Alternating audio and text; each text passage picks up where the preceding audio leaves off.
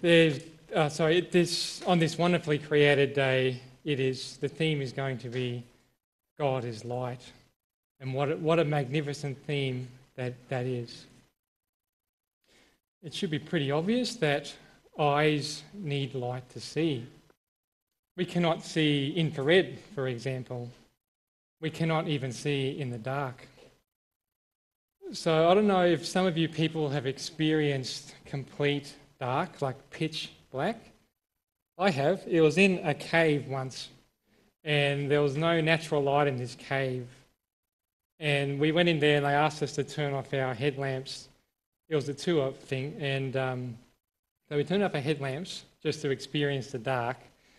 And it was so dark, like I tested, and I put my hand in front of my face. I couldn't even see my hand, but I knew my hand was there. So that means even though we could have perfectly functioning eyes, even if it is pitch black, we are effectively blind. It doesn't matter if our eyes are perfectly healthy and functioning as they should. If you're in the dark, you simply cannot see. You're blind. How then do we see in the dark? We turn on a light. As soon as the light is turned on, the darkness instantly flees. It is gone, vanished. The darkness has absolutely no place in the light. Now, I want to share with you something profound. If we are completely and utterly reliant on natural light to see anything, how much more will we be able to see through the light that comes from God?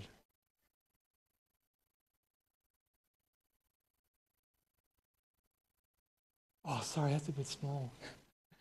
So that's a verse there, 1 John 1:5. This is the message we have heard from him to proclaim to you, that God is light and in him is no darkness at all.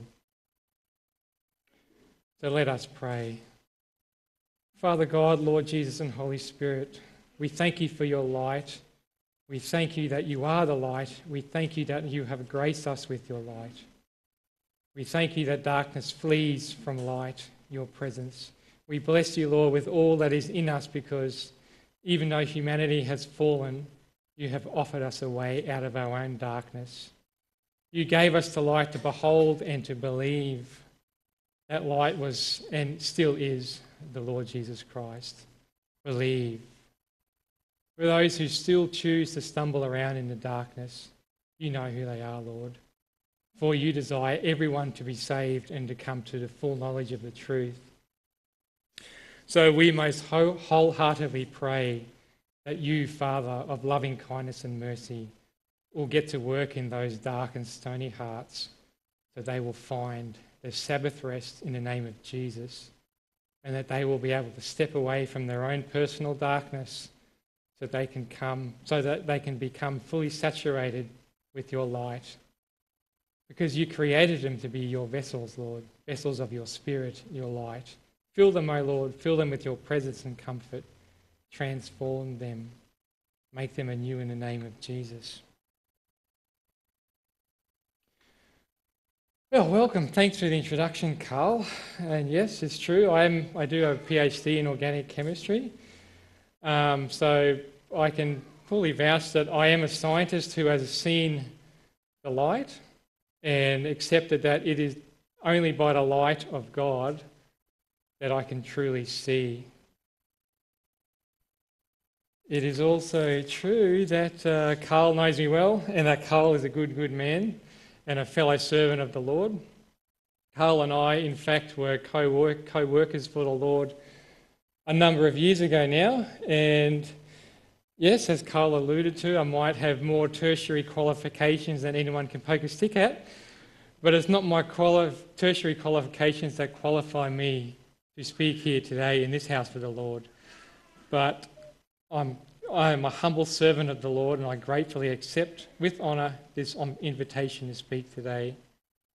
We are all equal in Christ, and I'm here to serve. I do apologise, that is far too small. So what I'm talking about there is, may I boast in the Lord Jesus, and may every boast that I make be in the Lord Jesus, because of what he did on that day, on that cross, for me, for you, for anyone who is listening to this, and for the world. There is always much to say about that day, for it still blows the mind and fills the heart. But what I'm going to share with you today is some of my calling in the Lord.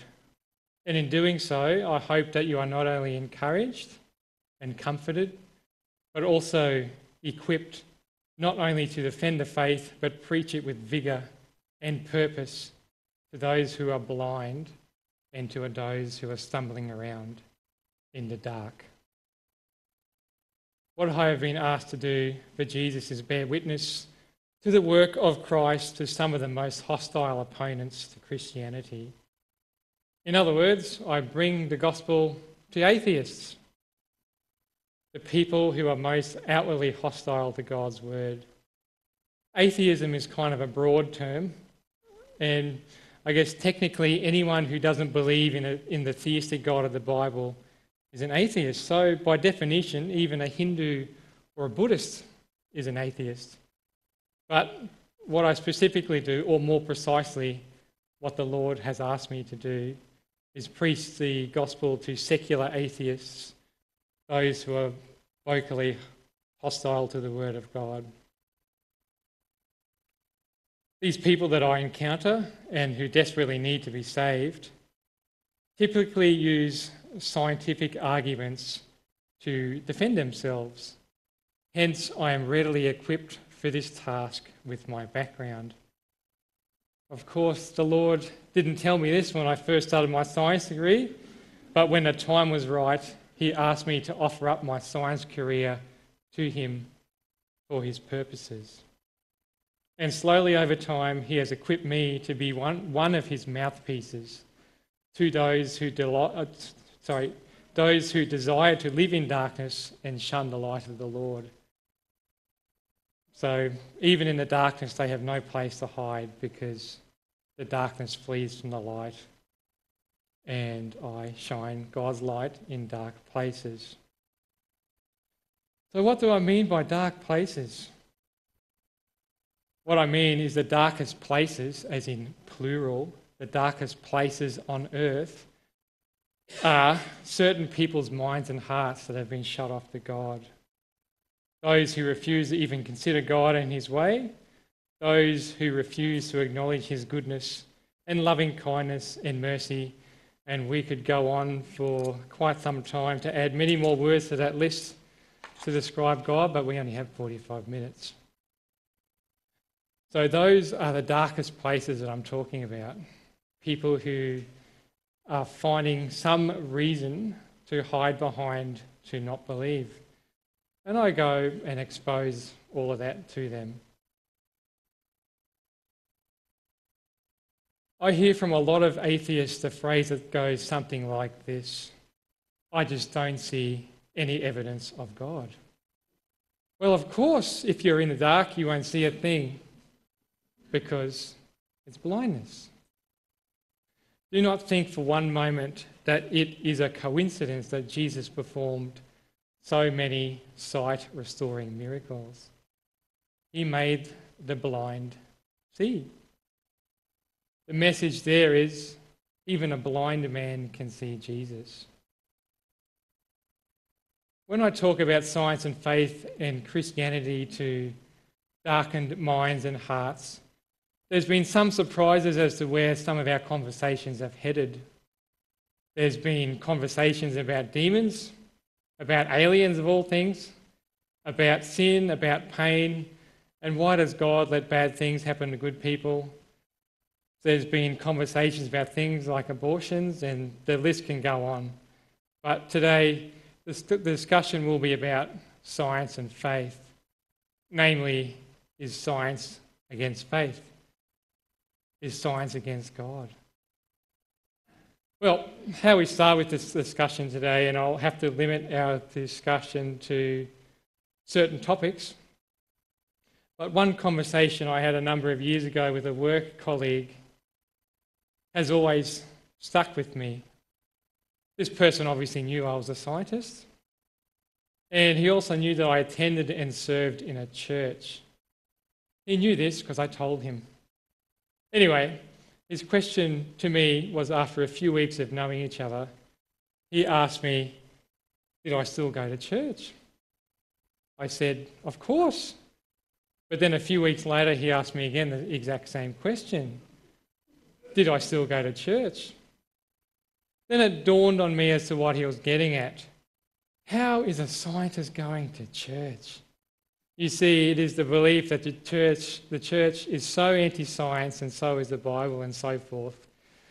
So his hope was that me, using my science sense, I would realise that no scientists are supposed to go to church. So otherwise, he was implying that I was out of my mind. Well, he had some surprises.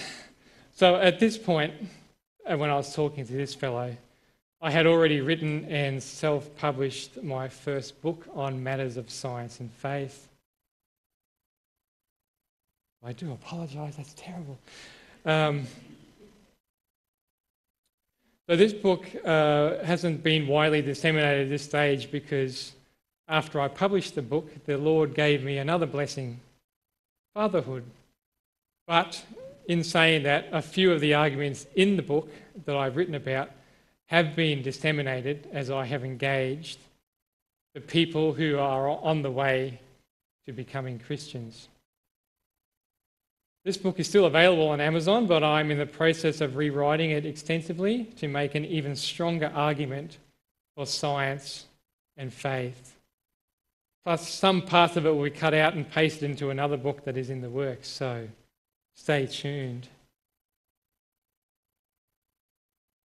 Currently, this reworked version of The God Who Gave Us Science, which is the title I gave the book, is almost at the stage where it will be edited by my publishing associates. And then it'll be widely disseminated. Plus, there are many more books to come on apologetics and biblical studies, so stay tuned. Anyway, before I digress any further, the topic at hand, science and faith. How conversations with atheists usually progress is normally an insulting and derogatory statement or question comes from them. They just want to get under your skin. I respond to the statement or the question and never to the insult. And normally there's a response back and forth, just like a normal conversation, until it gets to a point where they stop asking the questions and they usually disappear. So what do I mean by disappearing? So many of the atheists I encounter are online, and these people are not hard to find. I was actually talking and encouraging a young Christian about this last month, I believe, and she asked me, like, where do you meet these people? And as I said, they are not hard to find, and you can normally find them trolling Christian pages on Facebook and so forth. And I also engage them online because it also enables me to be a supervising parent to my young children while also preaching the gospel, who desperately need to hear it the most. And also gives an opportunity for third parties, as in like other people who might be able to see the conversation as well, to see what I am saying in response to some of these, at times, offensive statements that they make. But I'll have to highlight the greatest benefit of gauging these people online. In most cases, for example, they are making posts on Facebook using their real name, and they have their face in their profile picture. So what am I getting at? Well, you have a name and a face you can picture in your mind when you are praying for them. I sow the seed and the Lord makes it grow. We know this from 1 Corinthians 3:7.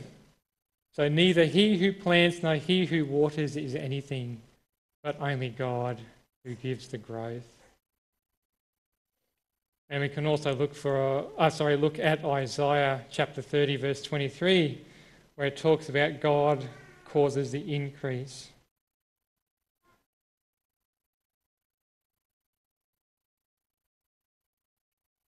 You see, it doesn't have to be anything fancy or new. It's just keep the strategy simple, and we can use everything at our disposal that our master and teacher, Jesus, has given us. The goal is not novelty, it is salvation. So our model is always Jesus, and as a prime example of where we can look to. Luke chapter 20.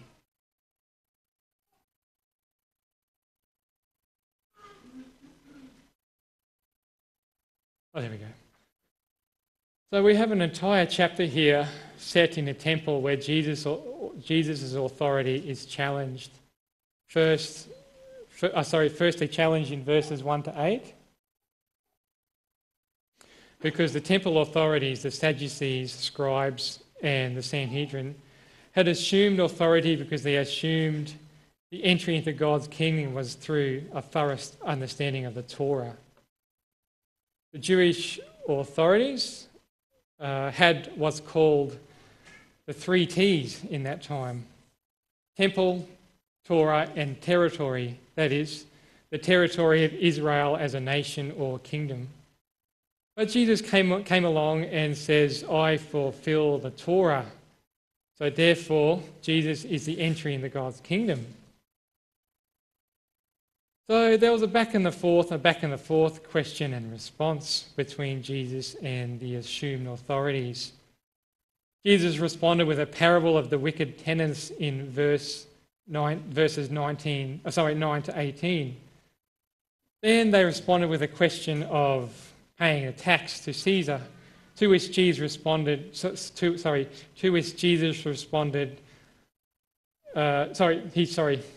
He responded to that, and he followed with another question and response.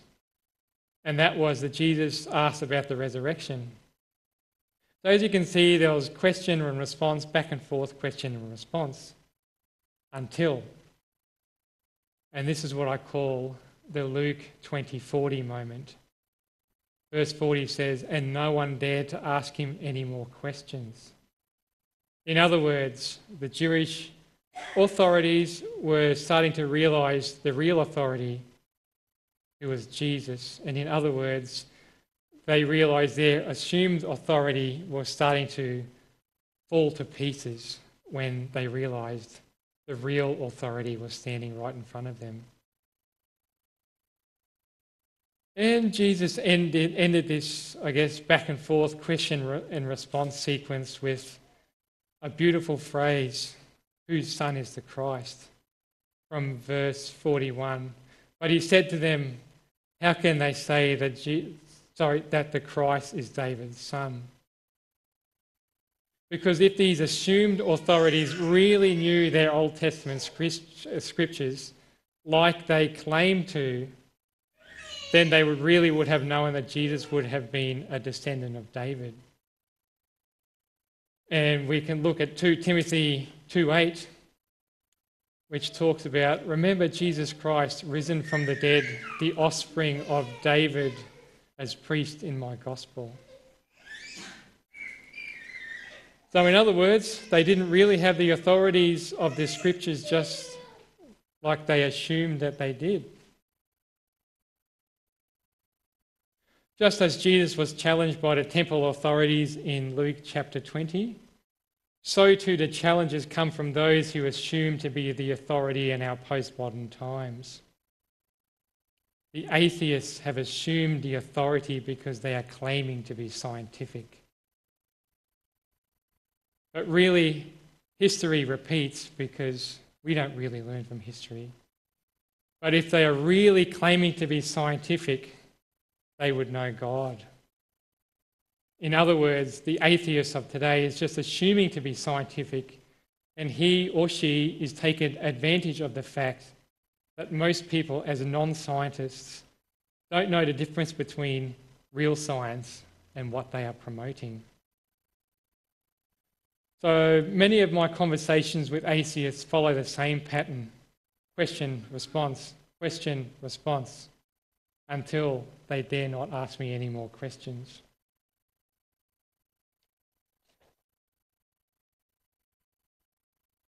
The atheists stop asking me questions not because of my superior intellect or oratory skills. I am a slave of the Lord Jesus. They stop asking me questions because they are the ones who are challenged. I challenge their assumed authority because I lead them with science to the feet of the Lord Jesus. And against Jesus, they have no counter-argument because Romans 14:11.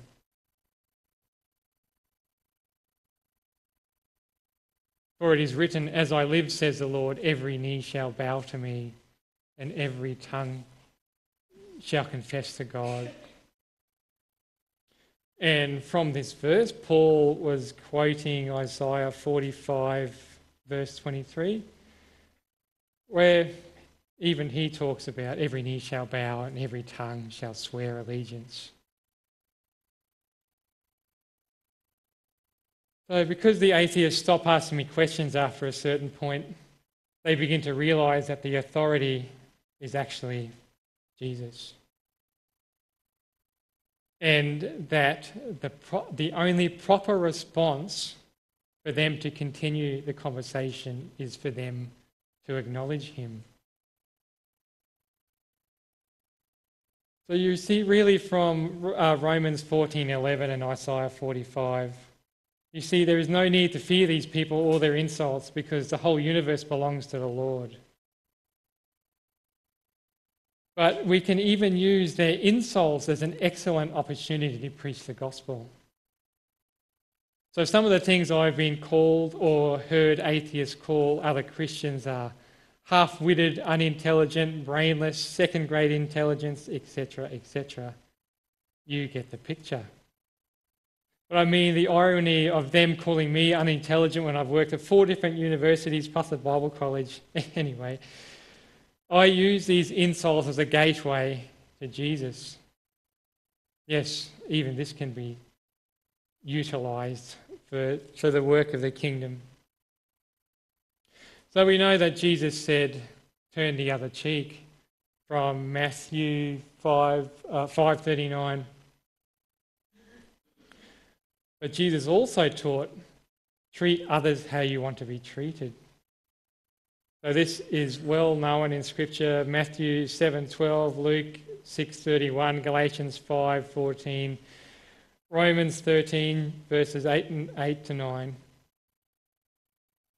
But if you search this phrase, treat others how you want to be treated, on internet, you'll find it called something like the Golden Rule. And I'll get back to that in a moment. So the direction on how to witness to the people who insult you for being Christian is already laid out. Tell these people, treat others how you want to be treated. And also make them understand that this is the teaching of Jesus. I have used this very strategy to someone who was very rude to me once. In fact, they called me brainless, amongst other things. And then I told them Jesus' words, treat others how you want to be treated. And they had their own Luke 20:40 moment.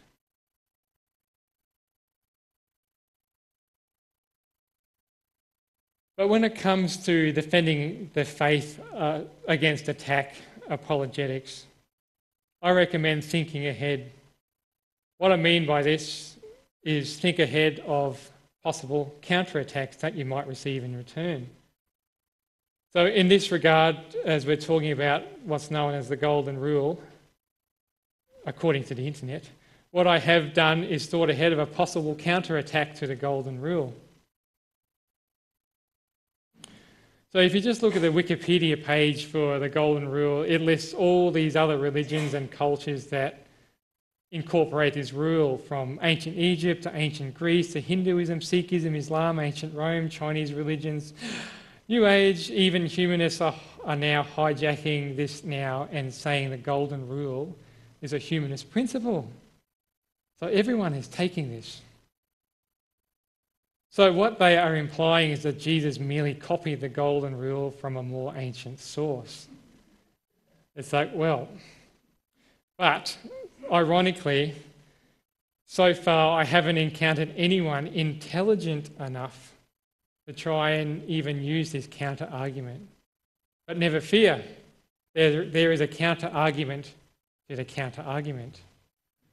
Firstly, you could, if you want to create a debate talking about the ancientness of the source of the golden rule, who came up with it first, you can simply point out that Jesus and Paul were quoting from Leviticus chapter 19.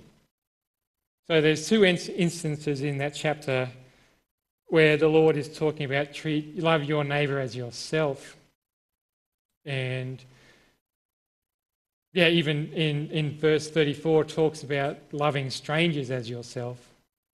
So you can go back to Leviticus if they want an older source.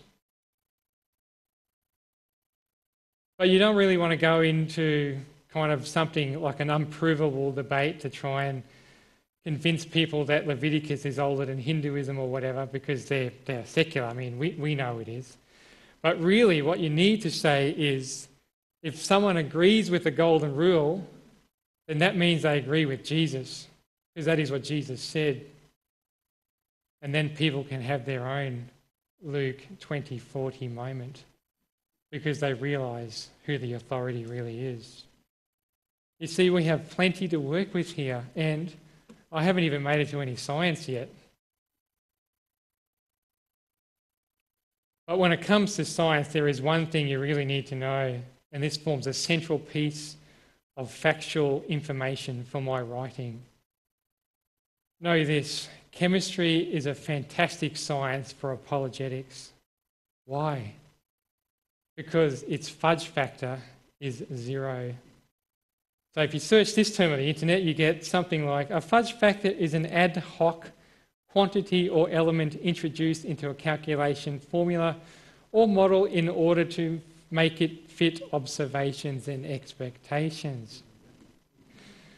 So in other words, in chemistry, you cannot make stuff up. You have to follow strict protocols, strict experimental procedures, because you won't get anything to work. Ask any chemist this and they will agree. This is why chemistry is called a hard science. Contrast this to a soft science like biology, or more precisely, paleontology and anthropology, which are fields of, academic endeavours that are heavily populated with atheists. These are fields of science in which you cannot do any experiment because you are looking at things allegedly long past. You can see where I'm going with this, right? Because you cannot do a paleontology experiment here and now, all you have to do is go on the conclusion of an assumed authority, such as a paleontologist who said this happened long ago. And since more than likely this paleontologist or anthropologist or whatever they call themselves is more than likely an atheist, so they're anti-God, and of course he or she is going to say something that supports their own beliefs. They're biased. That's the whole point of this science thing that they're promoting. In other words, as the general public who are not scientists, they are expecting you to take their word for it. They are expecting us to take their word on faith because the long past is unseen. You see, what they want to do is blur the line between what's called historical science in the past and operational science, the here and now, the experiments.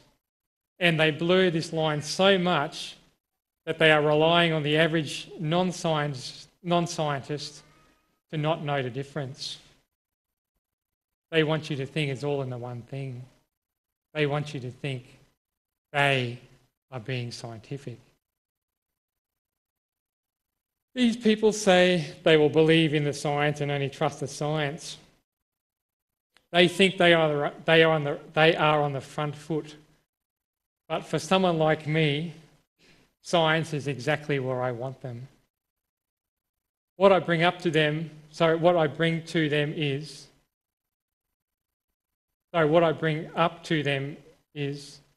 if they want to compare something back to the remote past and say it happened like this, as in historical science, then that really is pure speculation. In other words, they are making a faith statement, but it is a blind faith. However, the atheist will make a claim that the past is not unseen, and they may quote the fossil record, for example. But we will return to that in a moment. But we as Christians, we know what faith is.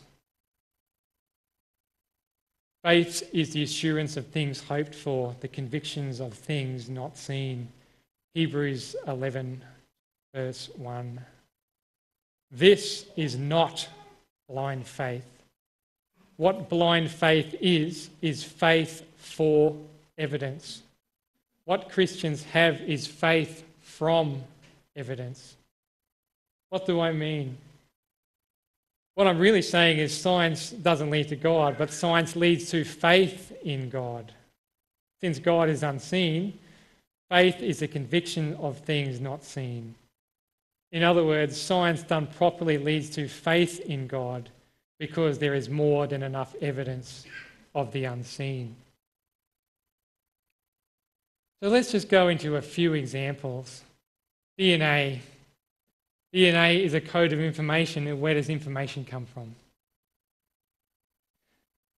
Next example, there's talking about the fossil record. There was a thing that happened in the past called the Cambrian explosion, and this shows that in the fossil record that life appeared very abruptly, and that speaks very much of creation. And of course, the atheist doesn't like this because, it goes against exactly what they are preaching about. But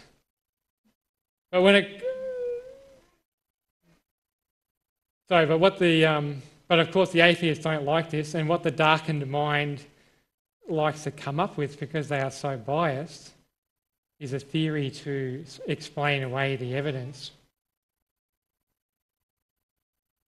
There are other cases used by atheists to explain why there is no evidence for another theory. Oh, sorry, I've probably messed that up. Sorry, there's another thing that atheists like to do is they like to make up theories, and they use theories to explain why there's no evidence of another theory. So there's a prime example of this when it comes to what's called the search for alien life. Yes, I have talked about aliens with atheists, surprisingly. So we know there's a program from NASA called SETI, S-E-T-I. It operates on the premise that apparently the evolutionary and naturalist explanation of life is so successful that life has popped up all over the universe. And given enough time, supposedly billions of years, this extraterrestrial life has supposedly become a super intelligent alien race, etc., etc. Well, guess what? We haven't found any, let alone any intelligent alien life. And you would think this is the end of the story, but you would be wrong. They have made up a theory to explain why there's no evidence of another theory. So SETI, S-E-T-I, has become SETI, S-E-E-T-I. This was proposed by one fellow, and he is proposing to search for extinct extraterrestrial life. So perhaps the greatest irony of all is apparently evolution is so successful that theoretical alien intelligence has managed to wipe itself out and become extinct. So you see, it's another example of a theory used to explain why another theory has no evidence. It's faith for evidence. It's blind faith. They are stumbling around in the dark. The blind faith is a conviction for things that just aren't there. As I mentioned, they love to keep everything theoretical because essentially you can say whatever you want in a theory. And what do they want? They want a theory without God in it. It's not rocket science. But here is where the real science comes in, and more specifically, the scientific method. And it serves as a powerful testimony for faith in God. Listen to those words carefully. It serves as a powerful testimony for faith in God. Essentially, what the scientific method does, it turns a theory into a law of nature through observation and experimentation. So if a theory is accurate, then scientific experiments confirm the theory as a law. So a law of nature means you can reproduce an experiment. So nature is repeatable, it is reproducible. In other words, what science really determines is nature is regular. We can only do science because nature is regular. The question is, why is nature regular? Because it was made that way. Regularity comes from intelligence. Irregularity comes from chance, chaos, or uncontrolled non-intelligence. So the mere fact that we can even do science means that there is an intelligibility behind the universe. This is just one example of faith from evidence, the hope for God, the intelligence behind the universe who is unseen.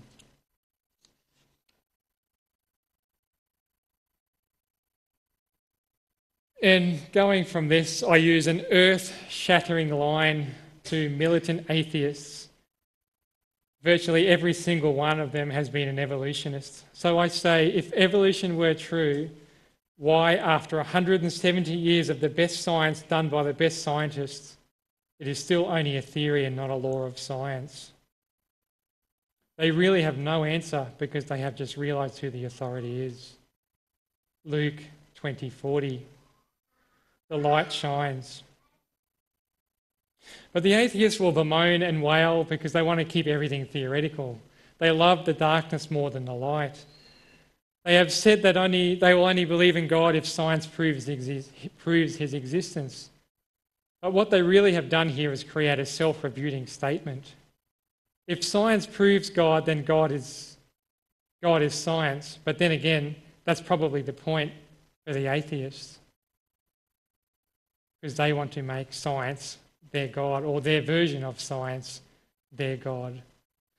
But the greatest of ironies is that some atheists will write about that they definitely believe that God does not exist, but they are more than happy to believe that a universe is just one of a number of infinite number of universes, which is something that is completely unprovable. That is, by definition, blind faith. But let's go back to the real science, and this is a very simple example. You can use it all the time. I do. And this is provable every and any day of the week, and that is life produces life. Very simple. It is called the law of biogenesis in science. It means what it says. It means something living. Only something living produces life. There is no hidden meaning. It is basic science. And the one who refuses to acknowledge God runs into serious trouble when they come up against this. Because they refuse to accept the creation account in Genesis, if God is not the source of life for this people, then they have to make one up. But most of the time, those with a darkened mind will have no proper explanation for this because they just assumed it happened somehow. Much of the atheistic literature completely glosses over the assumption that in some point in time, something non-living produced life somehow. They don't really tackle the question because they have no answer. But we as Bible-believing Christians can use this very effectively in preaching the gospel to those in the dark. It's certainly not a new argument, but again, the point is to shine God's light. And this life produces life argument is simple and powerful because these people have to realise that they are completely going against the grain of some of the most basic science. So what some of these people have come up with, you might have heard of the famous Miller experiment where, because life is based on chemicals, they assumed that chemicals gave rise to life. So they zapped a bunch of chemicals, which I thought was the ancient atmosphere. And what they really produced was just different chemicals. Yeah, they made some amino acids, but they didn't make life because non-living chemicals do not actually produce life. And historically, the result of this experiment has been taken far beyond its conclusion. No life was produced because chemicals are not living. And I happily point this out to hostile opponents, and they have no answer. Instead, a darkened mind that I mentioned this to came up with a long speculation how it supposedly happened in the distant past. And I asked him, can you repeat those conditions, supposed conditions, in an experiment today? And he admitted remarkably that we don't know why we cannot repeat it in an experiment today. Talk about blindness. You see, this is such an effective argument because the answer is so simple. Anyone can use it. The answer is they cannot repeat the speculation because it didn't happen that way. Because life produces life. So at this point in the conversation, we can bring God into the equation. We can say this: life first began on earth because God, as the living God, gave rise to life on earth. Simple. Life produces life. It's provable any day of the week. Oh, that's preposterous, they say. Bringing God into the discussion is silly, quote unquote. But the response is, I haven't violated any science at all. Life produces life. Another Luke 20:40 moment. Though there is plenty of verses in the Bible about the living God, like Psalm 42:2 and Luke 20 verse 38 actually, when the Sadducees asked about the resurrection. God is not the God of the dead, but of the living, for to him we are all alive.